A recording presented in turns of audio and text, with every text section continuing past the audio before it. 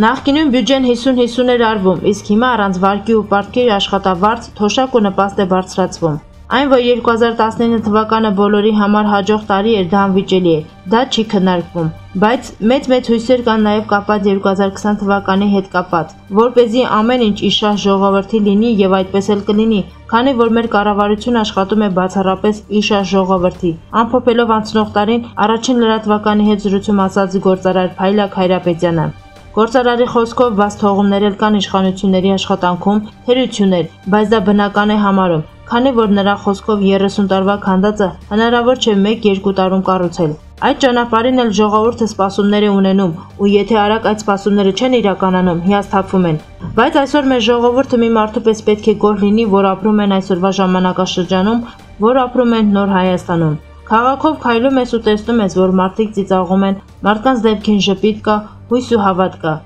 Այդ բոլորը շատ մեծ առավելություն է։ Փաշինյանը մեծ գործ կատարեց, 350 կիլոմետր ասֆալտ է փռվել հանրապետությունով մեկ ու դրա համար մի դրամ, մի լումա վար չի վերցվել դրսից։ Այդ ասֆալտը փռվել է բյուջեի փողերով։ Հասկանում եք դա ինչ է նշանակում։ Վարչապետը աշխատավարձեր է բարձրացրել բյուջեի փողերով, թոշակ ու նպաստ է բարձրացրել, ծնելիության խաթարման ծրագրեր են իրականացնում։ Ուրիշ ինչ պետք է արվի, իսկ նախկինում 50-50 էր արվում, 50%-ը գողանում էին, 50%-ն էլ ուրիշ ճանապարհով էին լափում։ Նախկինում ալան-թալան էր, իսկ հիմա տեսնում ես, որ առանց վարկերի, միջազգային գումարների, արտաքին պարտքը ավելացնելու այնքան գումար կա, որ հնարավոր է աշխատավարձ բարձրացնել, թոշակ ու նպաստ բարձրացնել, զինվորի կյանքը բարելավել, սնունդը որակյալ դարձնել, ընդգծեց Հայրապետյանը։ Նրա խոսքով նոր տարում 2020 թվականին կառավարության գերխնդիրը պետք է լինի աշխատատեղերի հարցը։ Նոր աշխատատեղեր բացվեն, քանի որ ժողովրդի զբաղվածությունը աշխատանքը լուծելու է մնացած բոլոր խնդիրները։ Աշխատատեղերն ու զբաղվածությունն է ամենակարևորը։ Եթե մարդն աշխատանք ունենա, աշխատի, իր եկամուտը վաստակի, էլ նրան ոչ մի բան պետք չէ։ Ես շատ դրական սպասելիքներ ունեմ։ Նյութի աղբյուր, առաջին AM։ Փաշինյանը սահմանեց օրակարգը։ Հայաստանը չի կարող ներքաշվել հակաիրանական, հակաամերիկյան գործողությունների մեջ։ Երեկ իրանական կողմի նախաձեռնությամբ տեղի ունեցել հեռախոսազրույց Հայաստանի եւ Իրանի արտաքին գործերի նախարարներ Զոհրաբ Մնացականյանի եւ Ջավադ Զարիֆի միջև։ Հայաստանի արտգործնախարարության տեղեկացմամբ նախարարներ Մնացականյանն ու Զարիֆը քննարկել են վերջին օրերին Բաղդադում մարդկային զոհերի հանգեցրած դեպքերի հետևանքով Մերձավոր Արևելյան տարածաշրջանում ստեղծված իրավիճակը։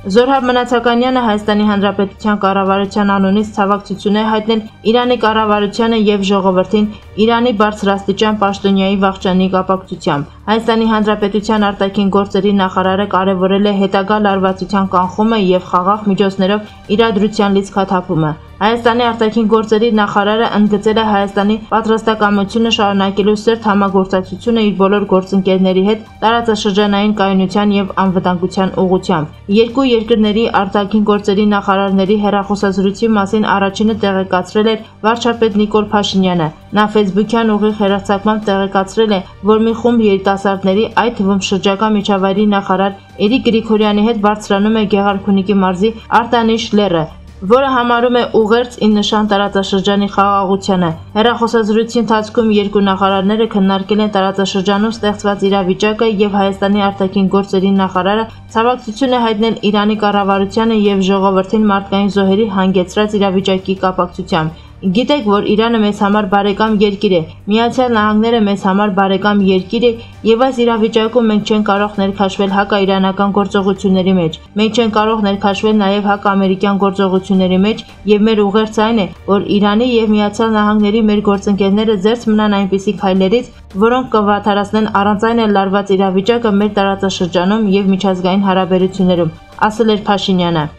Ավելի ուշ վարչապետը Արտանիշի բարձունքից ողջույններ է հղել իր գործընկերներին, Իրանի նախագահ Հասան Ռոհանիին եւ ԱՄՆ նախագահ Դոնալդ Թրամփին։ Ես համոզված եմ, որ երկու առաջնորդները իմաստուն կգտնվեն այս իրավիճակում եւ թույլ չեն տա, որ իրավիճակն ավելի վատանա։ Մեր բոլոր ծառայությունները պետք է նվիրված լինեն մեր ժողովրդների եւ երկրների զարգացմանը, փոխադարձ հարգանքի, խաղաղության, կայունության տրամաբանության մեջ։ Ուրախ եմ, որ մեր քայլարշավի բոլոր մասնակիցները համաձայն են։ Մեր վերելքը դեպի Արտանիշ նվիրված է դրան, ասել էր վարչապետը։ Փաշինյանը կատարել է ըստ էության ամենակարևոր արձանագրումները, ընդգծելով, որ Հայաստանը տարածաշրջանային խաղաղության օրակարգի կրողն է ու չի կարող ներքաշվել Իրано-ամերիկյան հակադրության մեջ։ Ինքնին հասկանալի է, որ Հայաստանը գործնականում չի կարող ազդել ծավալվող իրադարձությունների վրա, մյուս կողմից իր վրա կրելով խորացող էսկալացիայի հնարավոր հետևանքները։ Այս իրավիճակում Հայաստանի իշխանությունը պարտավոր է իրականացնել բազմաշերտ, ակտիվ դիվանագիտական գործունեություն մեր երկիրը հնարավոր ռիսկերից հեռու պահելու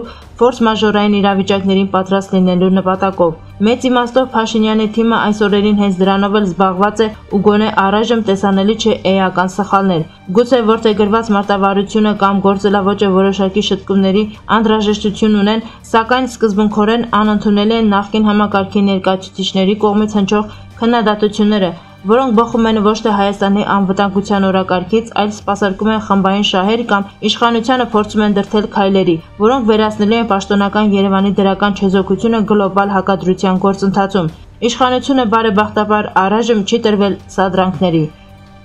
Նյութի աղբյուր, Առաջին AM։